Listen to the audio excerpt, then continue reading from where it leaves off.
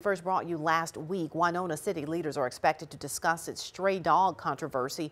4 people are scheduled to talk to aldermen about the issue at the board's meeting Tuesday night. City leaders say stray dogs are supposed to stay in the pound for 10 days.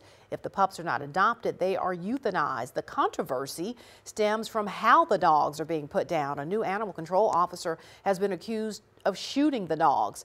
Mayor Aaron Dees posted on Facebook that the officer was following instructions and the law as it had been advised to the city. That meeting tomorrow starts at 5 p.m.